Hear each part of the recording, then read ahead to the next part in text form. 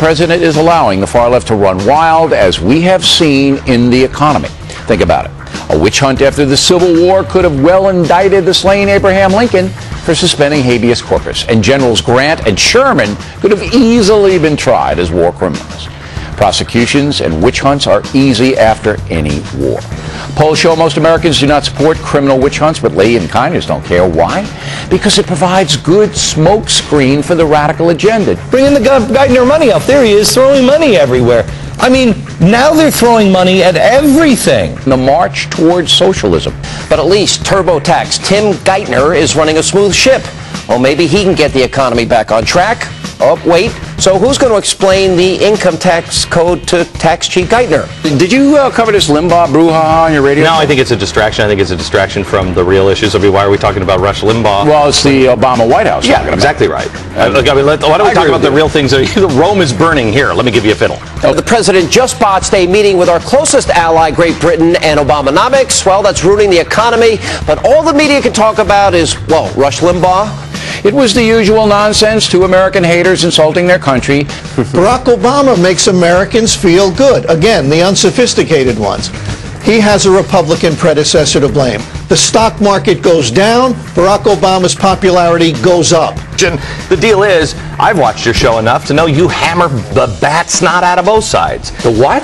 Bat snot? Oh, okay. Far left economist Paul Krugman. Does that sound like the rules for radicals to you?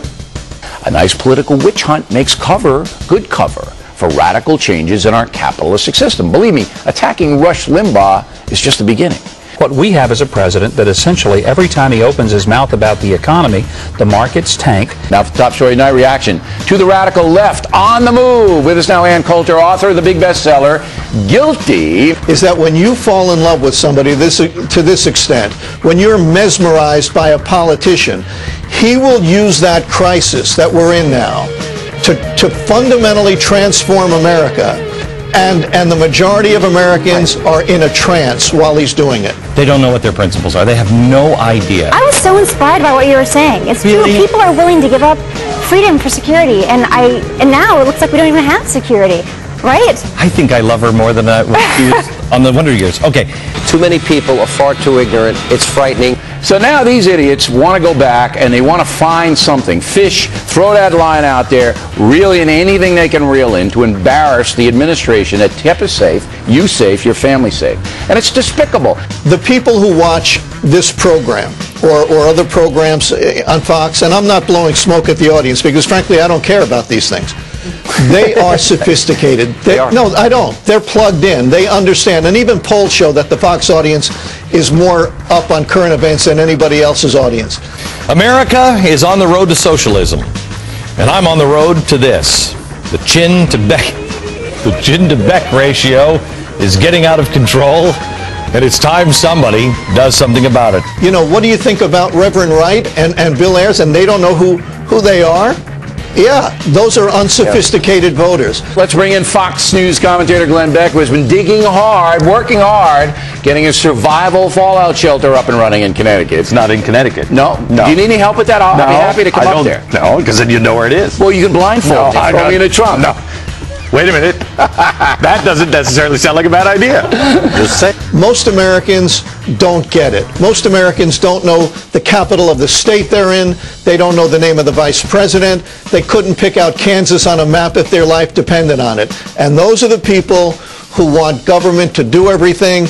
Of whether or not there was corruption in the Justice Department by allowing Karl Rove to talk.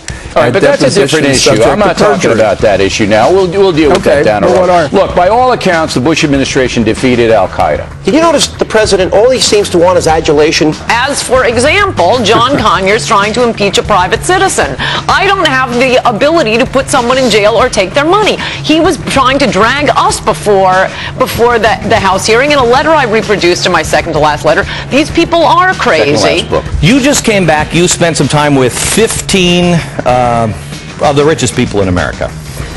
I thought, as a service to you, we'd bring you in and you could give us just a little bit of what's going on. I guess our job for as long as we're here is to educate as many people as we can.